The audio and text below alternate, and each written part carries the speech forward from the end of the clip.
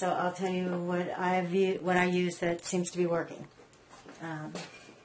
Okay, so I'm using this Weller 100. I've seen them at Sears for about $50 or $60, and I think I got mine on eBay. It works great, and I like that you can control the temperature.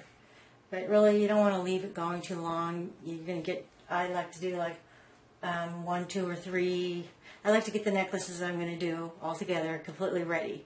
You know, they've got to be completely ready to solder. You're not going to assemble them while this thing's heating up or anything like that. They've got to be ready to go. So right now I'm just going to do one. And I've got it on 3 because I didn't want it to overheat while I'm talking. A lot of people say don't do this, don't dip it right in, don't put flux directly on the thing. But because I'm talking, I don't want it to, you got to keep the tip silver. If the tip starts turning black, you're going to mess it up. You're either going to burn it out and have to replace the tip, and they're expensive, or you're going to have to go through this big rigmarole to get the tip tinned again. So you want to keep it from getting oxidized. So you're going to keep cleaning it on a wet sponge. You're going to keep putting a little flux on it, and keep putting your solder on the end to keep it from getting too hot, burning off all the solder. Once the solder gets burned off, and then it starts getting oxidized, then it turns black, and then no matter how hot it gets, it's not going to be able to make the solder flow. It's not going to melt the solder, and you're not going to be able to figure out what the heck's going on. So I'm going to turn this down a little bit because I'm going to be doing a little bit of talking. So I'm going to put it down to like 1 or 2. Let me clean this. So this has a little spot for a sponge, but it's a little bit small. I like to take a sponge on a great big thing like this. And what do you want, Kitty? Okay, so I'm going to put some water on this thing. You need a sponge, a damp sponge, not sopping wet really. I don't want to touch it. Okay, so I bought one of these at Radio Shack, and even though it looks heavy and it feels heavy, this little thing is way too small. This little spongy thing, unless you're going to do one little tiny necklace and be done. In this thing, unless you're going to screw it down into your workbench, which you can do, I think. Well, anyway, it's heavy, but it's just really not heavy enough. Once you start putting this thing in and out of here, it's going to be sliding all over the place. It's better than nothing, but I don't think it's sufficient. I guess it's better than nothing. It's not that bad. Well, nothing looks hot. I guess it's not that bad. What do you want from me? I can't help you, man. What does that cat want? I guess it's not that bad. I didn't throw it out, so it's not that bad. Okay, and then the thing with the flux, do not be rubbing on that thing. Get out of here. Something wrong with my cat. Okay, so the flux situation. I'm going to have to explain this later. I put a little tiny bit of flux in a jar like this because the biggest thing is you always want to be using clean flux. So you don't want to be double dipping all the time. You're going to use it for 1 or 2 sessions, like in a day.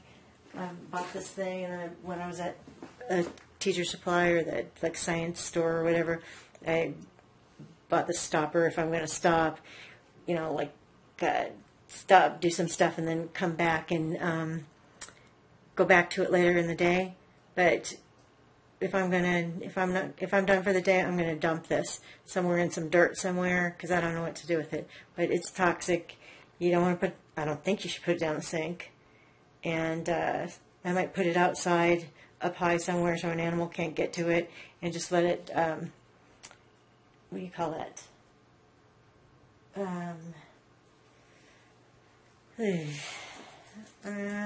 Yeah. Anyway, just let it evaporate. Because I don't know what to do with it. You don't want to leave it in the house. And you don't want to reuse it because it's going to mess up your jewelry. Okay, so you're going to wait. So when you do use it, I use this because it's for jewelry. You want to use safety flux for copper foil. It's just safer. You don't want to buy the flux at the hardware store. If people are going to be wearing it against their skin, it's just not safe. That's like for plumbing, and I don't know what's in it, but you don't want to make your loved one sick. So this is supposed to be, it's non-irritating to skin, and no greasy mess, no zinc chloride, no hydrochloric acid, no corrosive residue, no ammonium chloride, environmentally safe. So, it's going to be against people's skin no matter how much you clean it. Still, you want to feel like you're not hurting people with your jewelry. So I got that. I got this. It was $8 at a stained glass supply. You can use the stuff at the hardware store. I get my solder at the hardware store, lead free, but I don't use the flux there. Okay, so I'll tell you the solder I use is Bernzomatic, silver bearing, metalwork, acid core solder.